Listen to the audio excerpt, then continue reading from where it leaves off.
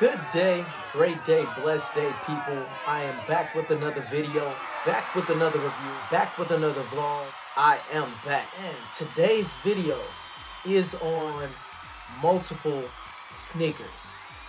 I'd like to start with this being All-Star Weekend coming up. Salt Lake City, Utah. Massive restocks on a lot of major releases as far as the retros go that you might have missed on last year, such as the Cherries, Jordan 2s, Chicago's, which was, I think, yeah, that was last year too, if I'm not mistaken. Cherries, Jordan 2 Chicago's, Lost and Founds, not to mention whatever else they might add to that list. So if you're in Salt Lake City, Utah for the All-Star game, hit up whatever sneaker stores you can, because I'm pretty sure it won't just be Champs and Foot Locker. It's probably going to be some of those other stores that are doing restocks, including your Nike factory stores. Moving on, let's talk Air Jordan 1 High 85 black and white. Some people been calling it the Panda. Call it whatever you want to. It's the Air Jordan Retro 1 85 cut, which is going for $200 tomorrow.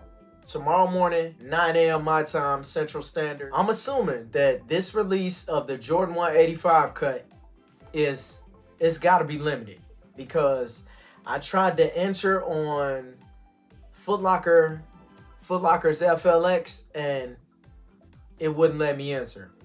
It wouldn't let me enter for reservation at all, and it said that there was no store within 100 miles of Chicago that has the release. I cannot believe that. So for whatever reason, my FLX was just, it was totally wilding out on me. So I probably will not even attempt. No, I take that back. I will attempt for the 85 highs on the Snickers app. That's my only hope. Most of the time when that's my only hope, I hit. So double crossing my fingers, crossing my toes, and everything else as far as that 85 cut go. Moving on, again, we have the women's Laney, aka Game Royal and Varsity Maze. This sneaker is going to be $180, and it is set to release this upcoming Friday. Women's sizes only, so you guys know how that works. It's still available for everybody up until a certain size. I want to say a women's size 13. I could be wrong. I'm pretty sure I am, because myself, I really don't purchase the women releases. Nothing against any of you guys that buy the women releases. I just don't. No particular reason. I just don't buy them. But I'm assuming, from what I can see, that this sneaker is going to be much more available than the Jordan 1 85 black and white. It's definitely on the Foot Locker app, but it's not on the Champs. I don't know why, but I don't see anything on Champs about this particular sneaker. And my personal favorite, this sneaker is releasing Saturday the 18th. I'm pretty sure you guys know what this sneaker is. It is the Jordan 13 Playoffs, which the only problem that I have with this sneaker is the price point, which is $210. 13 is already sick. I understand that the sneaker is iconic. I'm not going to say somewhat iconic, because it is an iconic Jordan colorway, but 13s always sit. So why would you lift the price? Why would you raise the price to $210? Why would you raise the price to $210?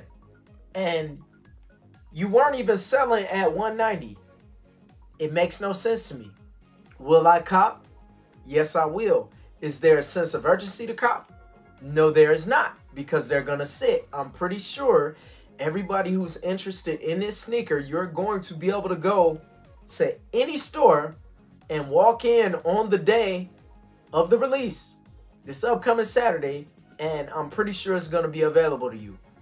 That's just me saying that. I could be wrong. the sneaker might sell out. It might surprise me and everybody else and sell out and be one of the first 13s to just go nuts. This not a collab. Hell, the collabs don't even sell out. So I cannot expect this sneaker to sell out.